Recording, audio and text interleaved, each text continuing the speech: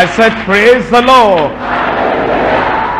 It's been a wonderful time since we began this conference and forum. And I praise the Lord for every one of you. And I pray that as you have received all these instructions and the teachings that you have received from the word of the Lord, that you'll never remain the same in Jesus' name.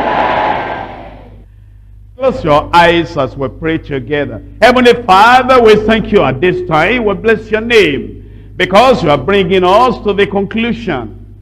You are bringing us to the consummation. You are bringing us to the climax of what we came for during this ministers' conference and professional forum. Lord, we pray that your word will do good in every life in Jesus' name. And you help every one of us to succeed in the ministry and to prosper in the profession you have given unto us in Jesus' name. Thank you, Father, because we know you have answered. In Jesus' name we pray. And everybody said, Amen. God bless you. You can sit down. Since we began our conference and forum, conference for the ministers and forum for the professionals, we've gone through quite a lot. We've seen the man. And if the man is going to do anything, God is going to work on his mind. The man and his mind. And then when God gives you the mind of Christ, he gives you, number 3, a message. You have the man, and the man has the mind, and the mind also contains the message. And then with the message, he puts you into the ministry. The man, the mind, as well as the message and the ministry. And then as you go on, by the anointing of the Lord upon your life, then he gives you the method. And with the method that is engineered by the Spirit, method generated by the Spirit, and method that is being guided and controlled by the Spirit, it grants you multiplication in ministry. But you see, everything starts with the man. The man, the mind, the message, the ministry, the method, and then the multiplication. That the Lord then impacts your life, empowers your life, and great things are done through you. And then if you're going to be the man like that, that is used of God, you must understand you're coming to the ministry. And it is a privilege the Lord has given to you. And that privilege the Lord has given to you, you want to weigh it. You want to value it. And you want to appreciate it. And you want to be very grateful to the Lord because of that privilege. And then you understand that you must have some qualities in your life that the Lord will see, and he will keep on pouring the anointing upon your life so that you'll be used of the Lord without going back or decreasing. That's what led us to the indispensable qualities that we need to have in our lives. And those qualities of integrity, qualities of influence, and qualities of intercession, joined with transparency and trust and travail. They are the things that the Lord will see in our lives. And then he'll be able to make use of us according to his original dream. God has a dream.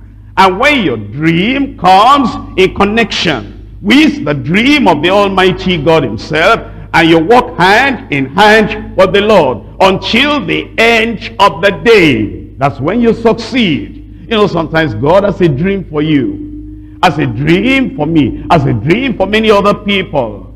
But many people do not carry through in the dream of the Lord. Here was Saul of the tribe of Benjamin. And the children of Israel were desiring a king. Give us a king that will lead us into battle like all the other nations. And God eventually said, all right, I'll give them. And you know, whenever God gives us anything, he doesn't grudge us. And he doesn't kind of minimize what he gives. He sought for the very best in the land, and he gave them Saul. And God had a big dream for Saul as a leader. But the dream of Saul did not comply, was not compatible with the dream of the Almighty God. And God began to tell him, Saul, let's work together. I have a project. We're going to do it together. God working with them, confirming the word with signs following. He wanted to work with Saul. He said, I remember the Amalekites. I have a project. I have a goal. I have a dream. I have an assignment. I would have done it myself. But let's come and work together. We are laborers together with God. Go to those Amalekites, and this is what you do.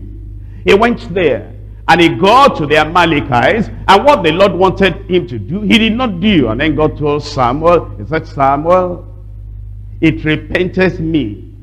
I regret that I chose this man. His dream does not continue to align with my dream. He has deviated.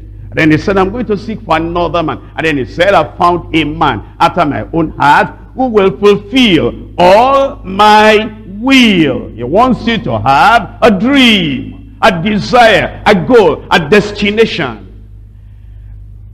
A survey was carried out some years ago. That is, they looked at some people. And these people were in a very good institution, a university. And then they went to all the final year students there. And they asked them, what is your goal in life?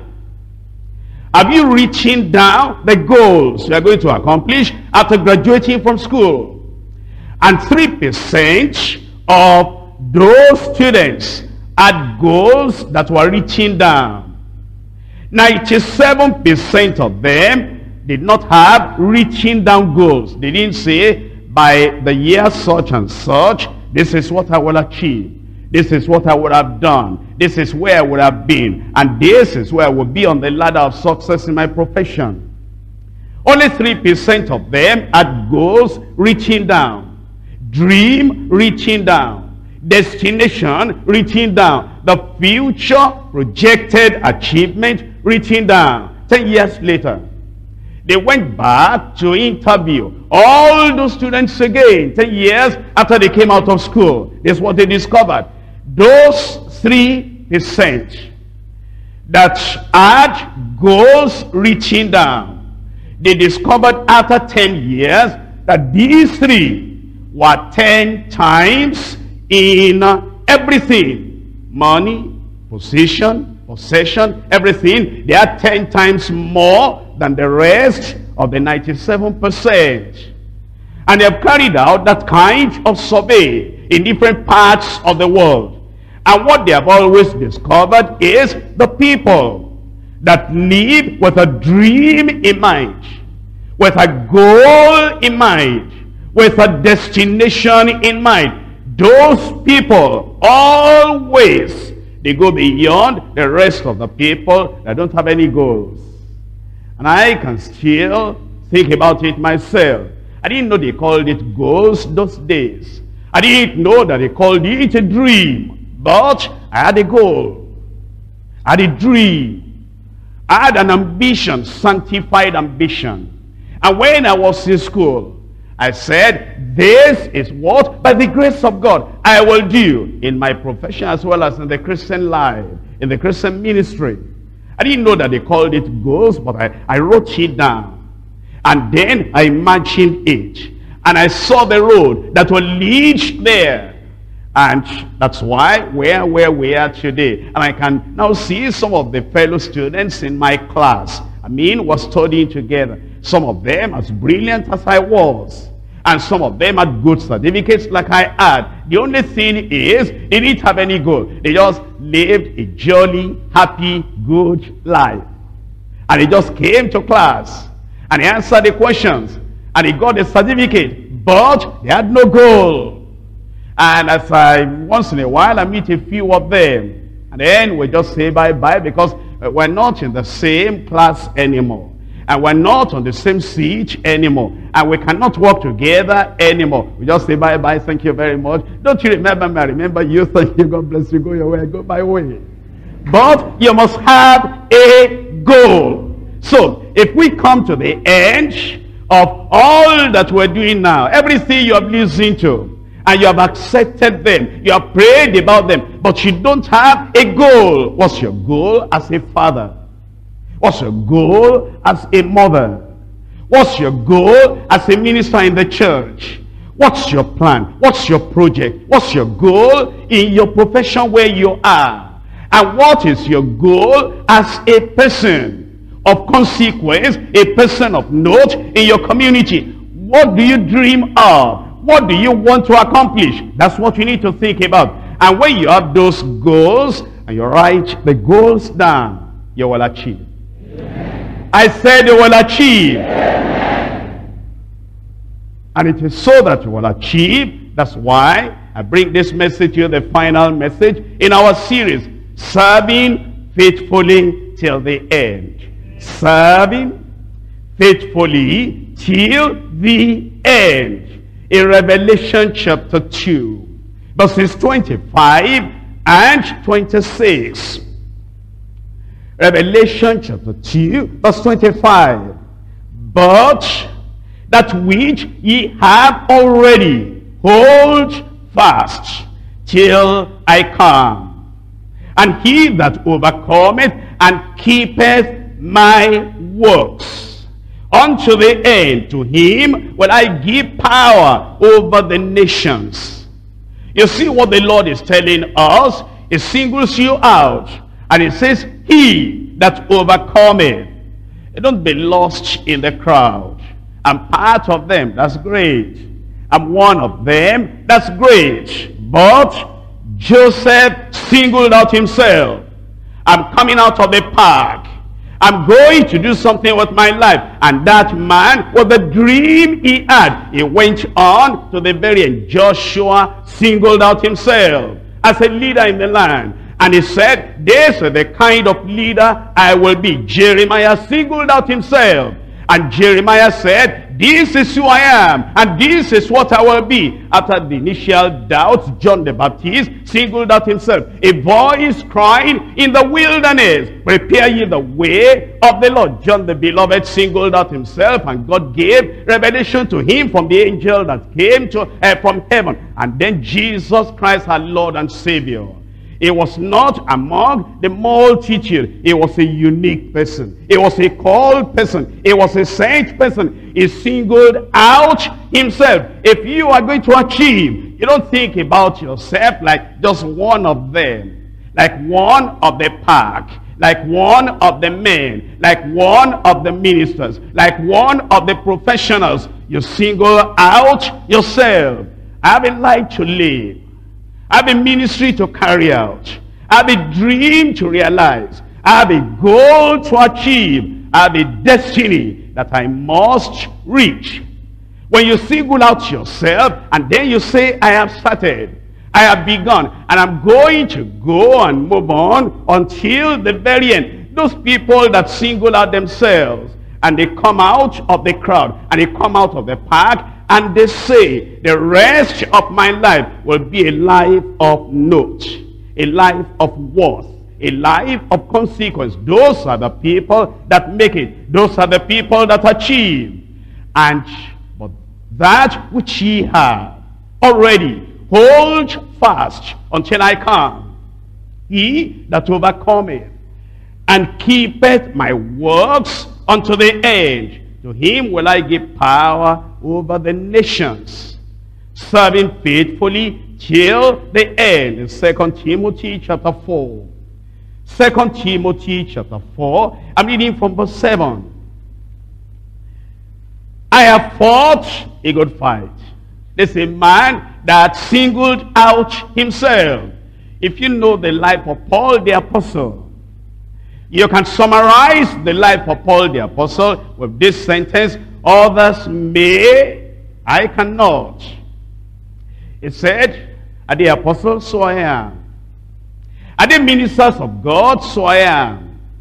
Do they have liberty and they take around this and that? So I could, but I will not, because he singled out himself. A man with a project, a man with a plan, a man with a purpose, and a man with a passion, and a man with a pursuit. He had something he was going to arrive at. He had something he was going to achieve. And he just went straight on.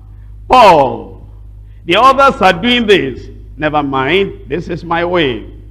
Paul, they think that you are mad. Much religion has gotten into you and you are mad. Don't worry, this is the way. And the man that will not look in any other direction, and he goes on walking, and he goes on walking, there's a path before him, and it will not be diverted to here or there. That's the man, the woman the Lord is calling you to be this afternoon. And you will be.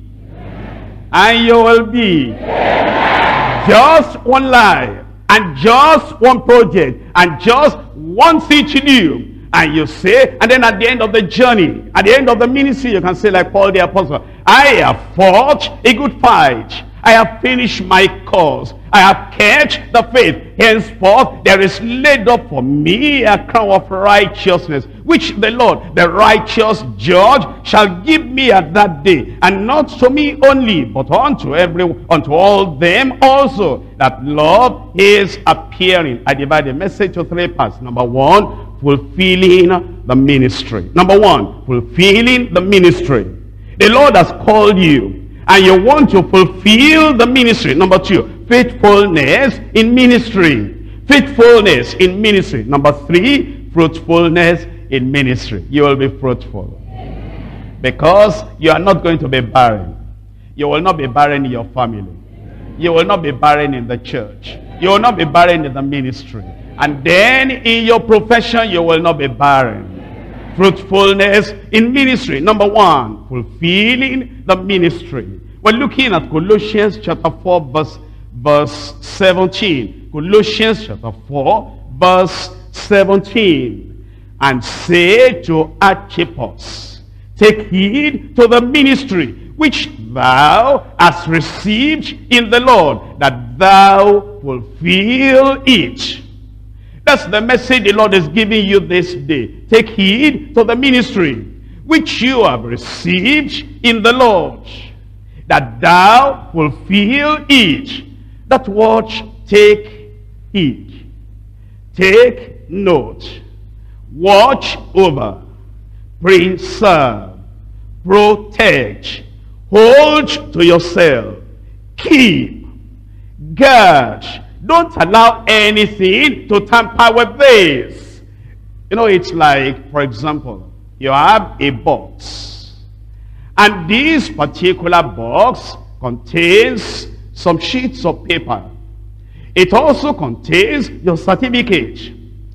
And then it contains some other things. And all these other things, you can easily find a replacement. And then the wind is blowing. And there is a river or a sea nearby. And as the wind is blowing, it's blowing everything in the direction of the sea. And then your box was open. And then as the sea was blowing, it was blowing all the papers. And your certificate is there. And you want to grab something very quickly so that the wind will not blow everything away. Which one are you going to hold first? Tell me out loud. Your certificate. Why? Because if you have that certificate, all the other things you can get through that certificate.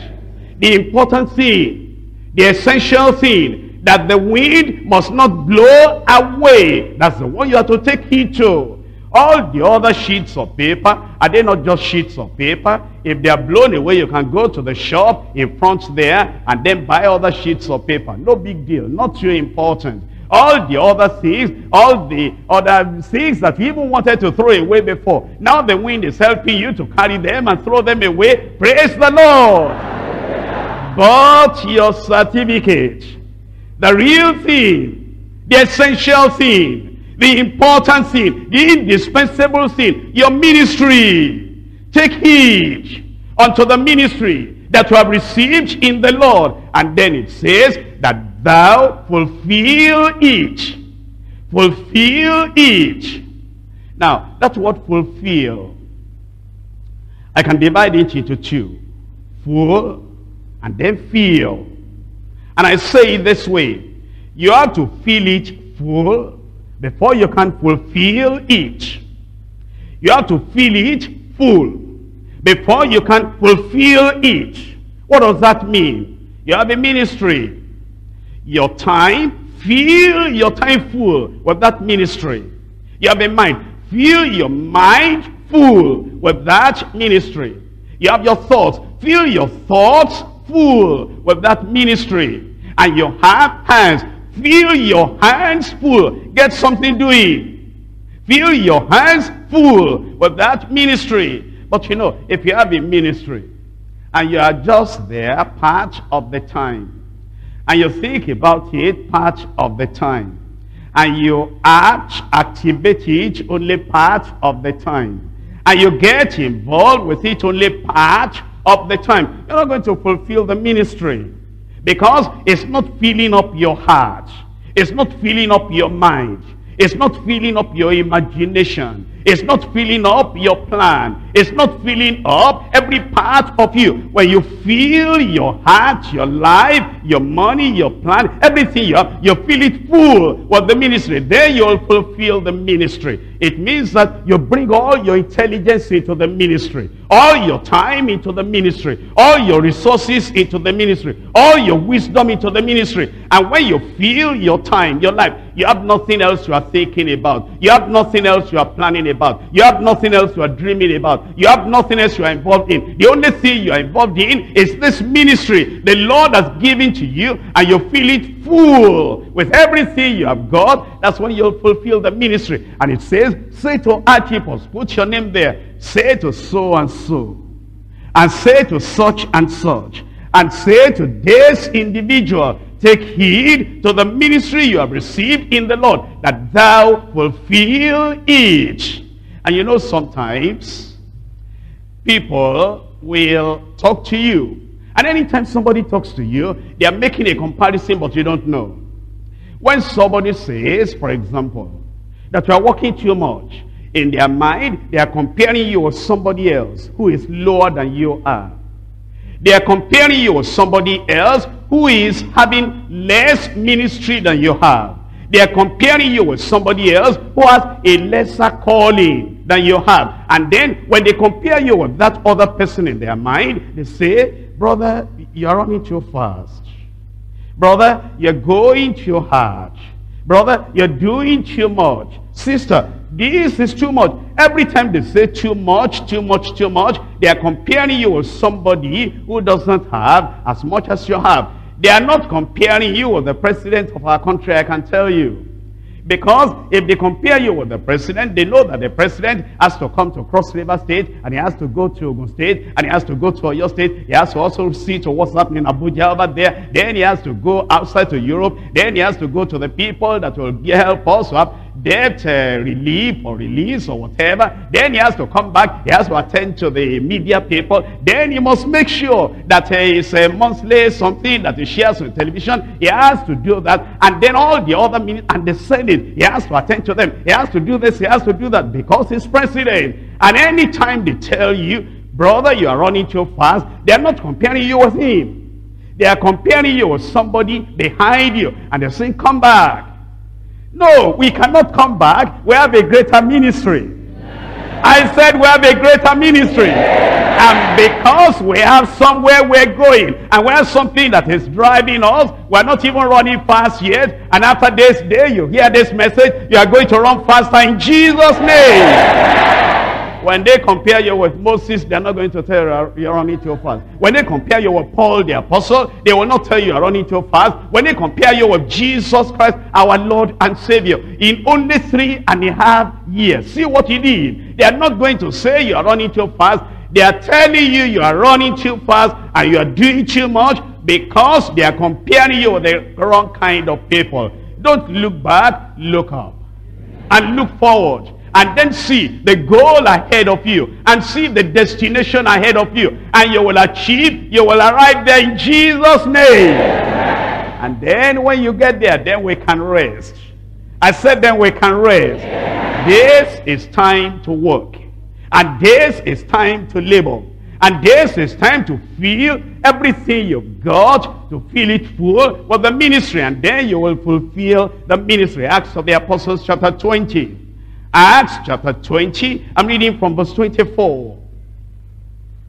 But none of these things move me, neither count I my life dear unto myself, so that I might finish my course with joy, and the ministry which I received of the Lord Jesus, to testify the gospel of the grace of God. Now, always listen to the language of people. I don't mean to copy them. Listen to the way they talk, and you will tell what's the most important to them. Listen to the complaints of people, and you can tell what's the most important to them.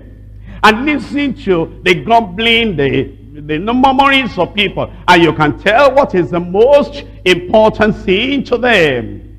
Now, if the ministry is the most important to you, and if the cause that the Lord has laid before you is the most important to you, that's all you see.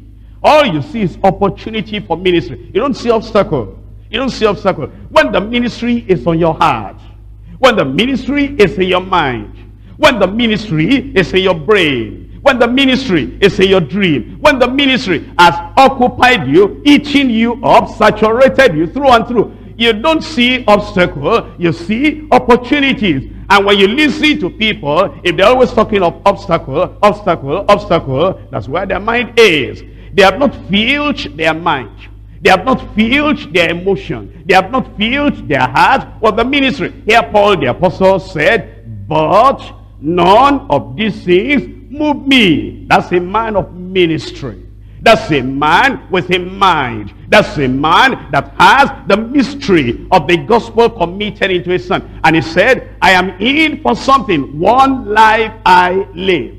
And that one single life is going to be occupied with the ministry. Paul, do you have any obstacle? I don't think about them. I don't want to talk about them. I don't want to talk about them. When you talk about your problems, they look bigger. When you talk about your hindrances, they look stronger. When you talk about your fears, they increase.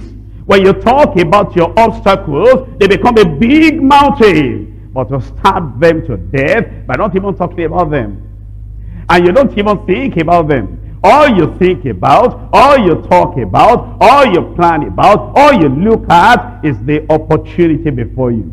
And I dare tell you this afternoon, there's opportunity before you. And this opportunity, you will seize it, you will hold it, you will run with it. And you will succeed in ministry in Jesus' name.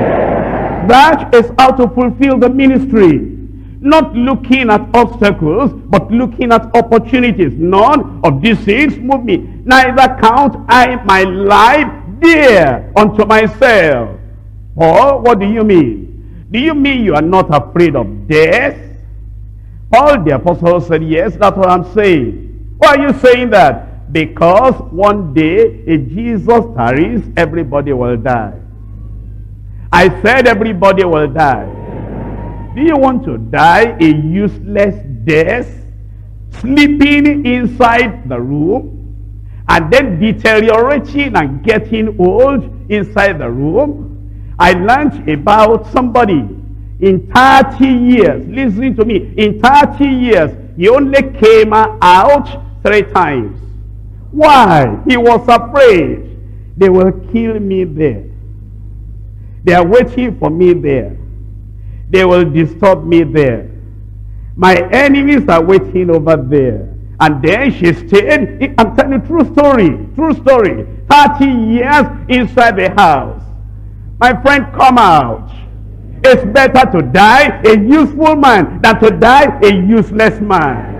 It's better to die winning the victory on the battlefield than to die a life of ease, a life of indolence. And then when you die, there's nothing to remember about you. If there are enemies, come out and face them.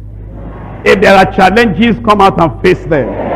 If there are mountains, come out and climb your mountain.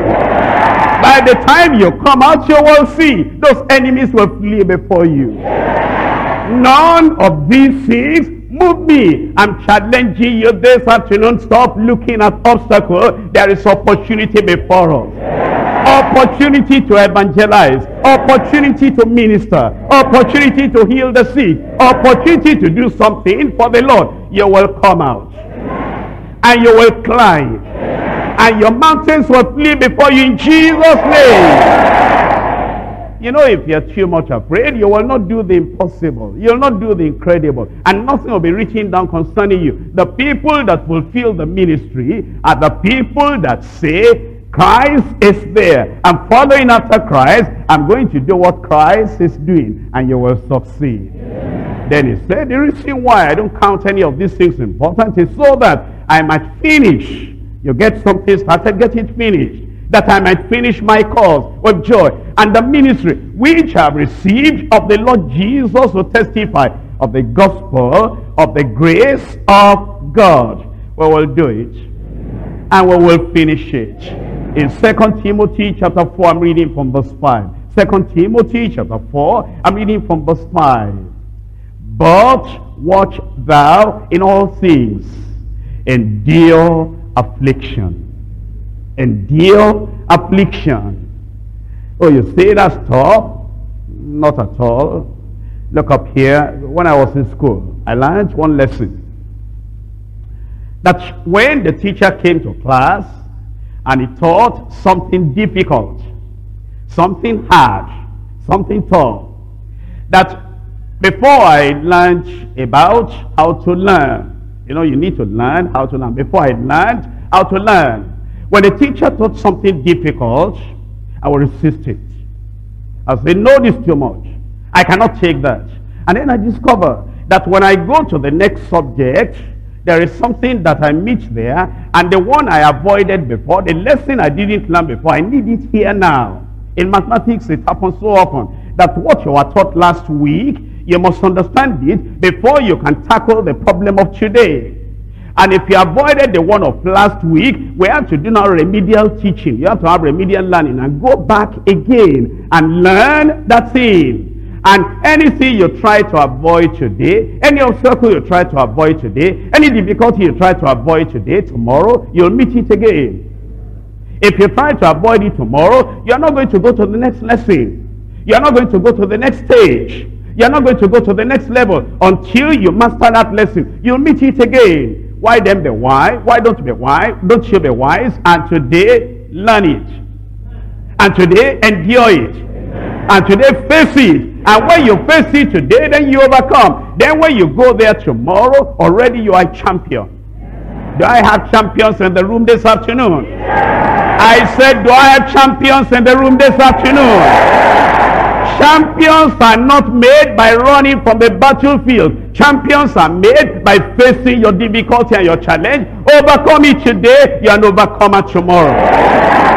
And so, endure affliction. And then it says, do the work of the evangelism. Make full proof of thy ministry. We will do it. You know, if those of us who are here, just this bunch, as we are here, if you make up your mind that this thing we're learning this period together, that this is what you will do, you are going to evangelize the whole of this state.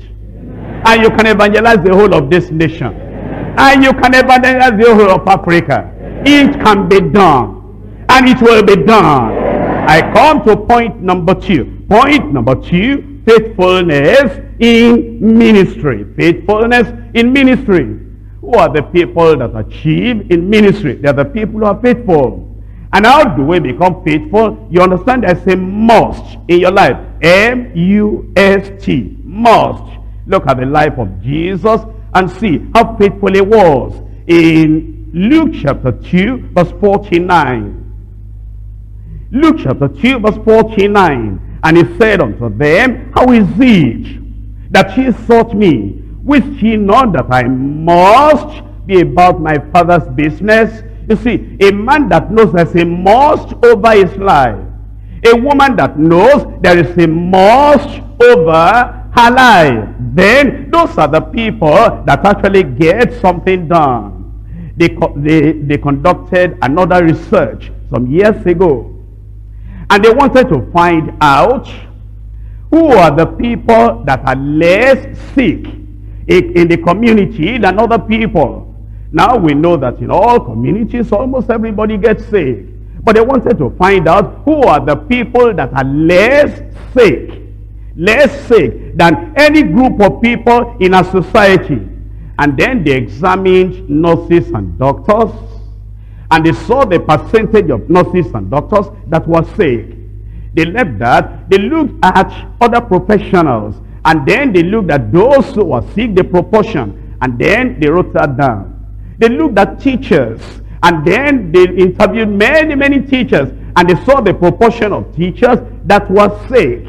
Then they interviewed nursing mothers, the women that just had children, and they were nursing their children. And they took those mothers that were nursing children between the age of 0 and 6 months. And these nursing mothers, they interviewed many of them, and they looked at the percentage of nursing mothers that were sick. Here's what they discovered.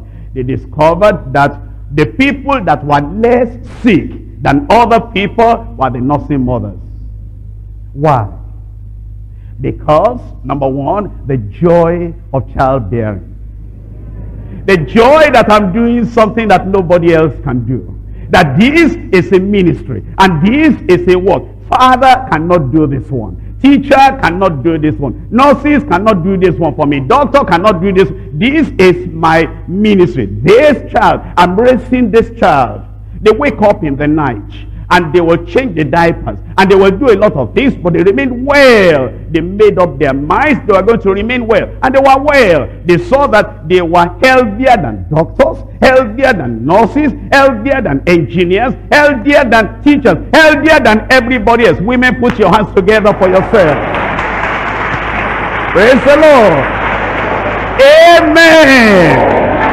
You know, when your ministry is like a baby to you, and you are nursing that baby, and you are waking up because of that baby, and you wake up in the night, you read a little Bible because of that baby, and then you pray and intercede because of that baby, and you take your ministry like a baby, and they say, come here, I'm nursing my baby, and they say, come over there, I'm nursing my baby, and you take your ministry like a baby you are taking care of, you will be well, you will be healthy, and you will be strong in the Lord in Jesus' name. You know, this is the reason why some people, they just keep well and they keep going, because they know there is a must upon their lives. I'm looking at John chapter 9 verse 4. I must.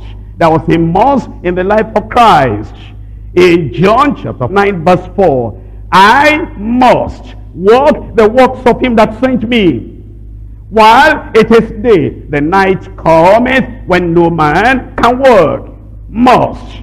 And then in your own life now, you know there must be a must. Find out something in your life that to say, I may not do this, I may not do that. It may not be my privilege and luck to do this. It may not be my assignment to do this, but this I must do. When there is a must in your life, something you must accomplish, something that no other person can do it for you, this is what you must do. You'll be faithful. In Acts of the Apostles chapter 9.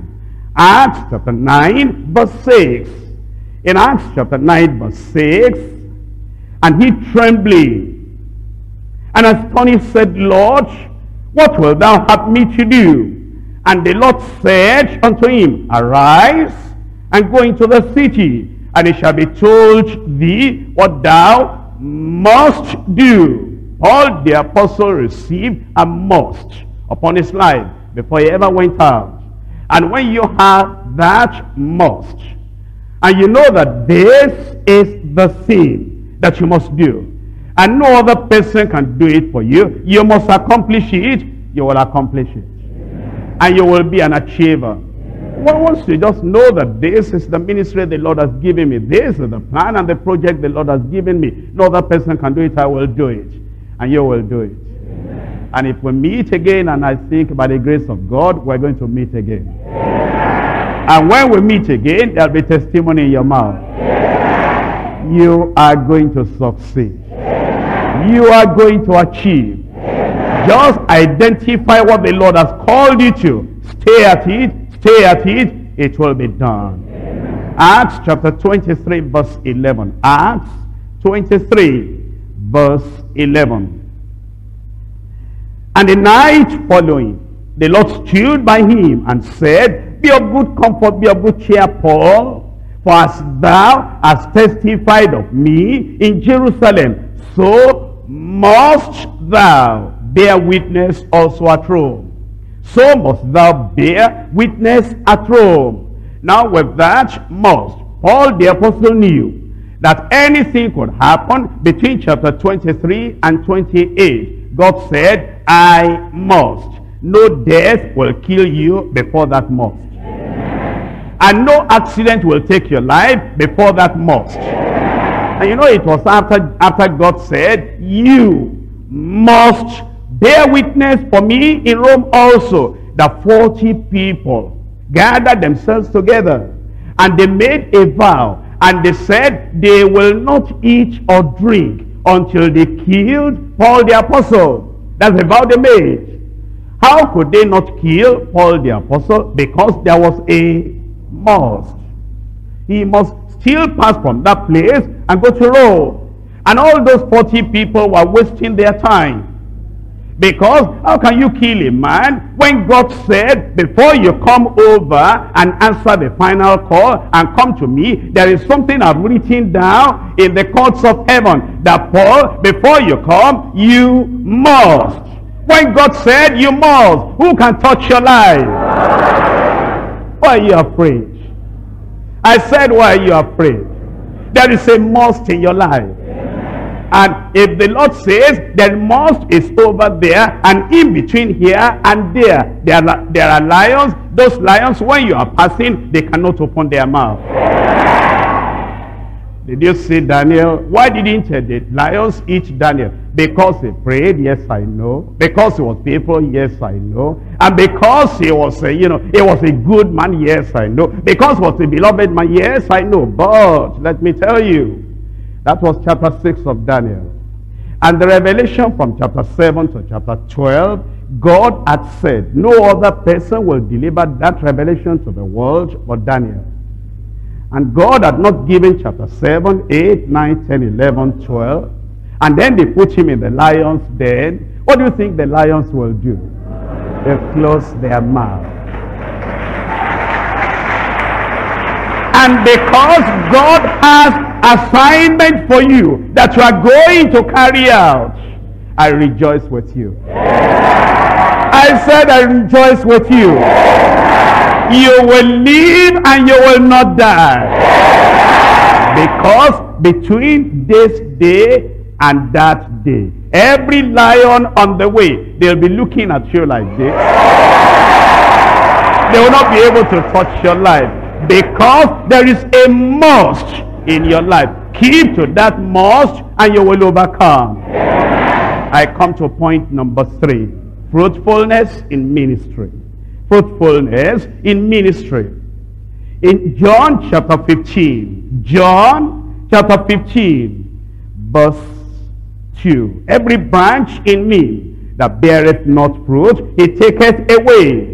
And every branch that beareth fruit, he purgeth it, that it may bring forth more fruit.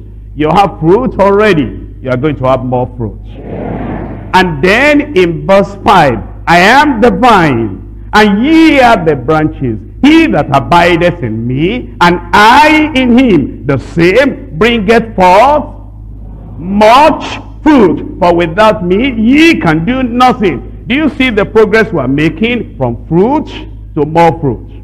From more fruit to much fruit. And then we're looking at verse 16.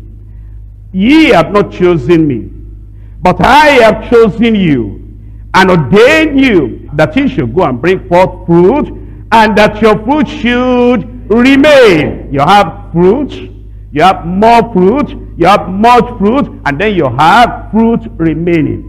Fruit abiding, fruit conserved. And then it says, and that whatsoever ye ask of the Father in my name, he may give it you. I said he will give it to you. Now the question I'm asking you is, now that the Lord has this plan and project for your life, what are you going to ask the Lord? How are you going to live your life? Will your life be a useless life? God forbid. Your life will be a useful life. It will be an important life. In this country in which we are, in this continent in which we are, you will make a definite positive mark in Jesus' name. Before I close, in Luke chapter 5. Luke chapter 5. I'm looking at it from verse 3. And he entered into one of the ships that was Simon's, and prayed him that he should thrust out a little from the land. And he sat down and taught much people out of the ship. Peter had a ship, a boat. And Jesus said, can I use your boat? Oh, and he said, with all pleasure. And he handed over his boat unto the Lord. And the Lord is asking you today, can I use your boat? Can I use your speech? Can I use your tongue? Can I use your house and establish a church there? Can I use your backyard and put some canopy there? Can I use what you have and preach out of it? How many of us are surrendering everything to the Lord? I said, how many are surrendering everything to the Lord? God bless you. And then in verse 4, now when he had left speaking, he said unto Simon, launch out into the deep, and let down your nets for a draught. And Simon answering said unto him, Master, we have toiled all night, and we have taken nothing. We have toiled all night, we have failed. We have taken nothing. We have not achieved anything. But nevertheless, at thy word, I will let down the net. The Lord is telling you, go back to the ministry and succeed. Go back to your church and succeed. Go back to your profession and succeed. Let down your nets. And then Peter said, Lord, we have tried all night, we caught nothing. But I'll start again. Because of what you have said, I'll go back and start again. So he said, I will let down the net. And when he had this done, he enclosed a great multitude of fishes, and their net brake. Net breaking success.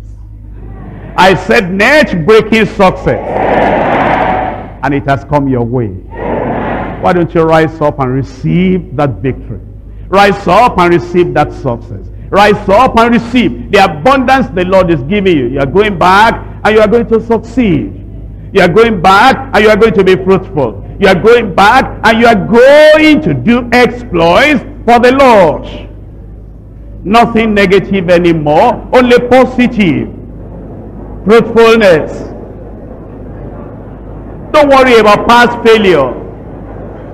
This is a new season. This is a new period. This is a new time. A new time of victory. A new time of success. A new time of fruitfulness. Go back and succeed. Go back and succeed in your profession, in your ministry, in your calling. We've toiled all night, we took nothing. Yet, nevertheless, at thy word, I will let down the net. Fulfill the ministry. Fulfill the ministry. Fill the ministry full. Put in all your strength. Put in all your ability. Put in all your attention and succeed. Don't look at obstacles. Look at opportunities.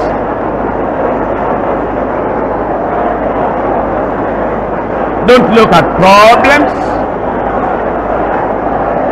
Look at the promises and the possibilities. Go out and succeed. You can make it. You can do it. You surrender your boat to the Lord. Surrender your life to the Lord. Surrender your intelligence to the Lord. Surrender all your resources to the Lord. Let him use your life. Let him use everything you have. A time of harvest and fruitfulness has come. In Jesus' name we pray. In Jesus' name we pray. And everybody said, Amen. We thank the Lord for what the Lord has done already. And I want you to block failure away from your mind. And block impossibility away from your mind. What you have not been able to do in the past, you will do from now on. You will be an achiever in Jesus' name. If you believe you have the victory, shout amen.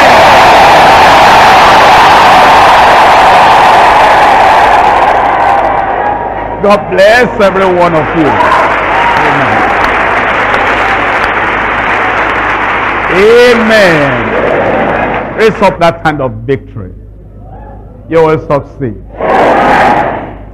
Every enemy before you will be defeated. Between here and the point of success, no lion will touch your life.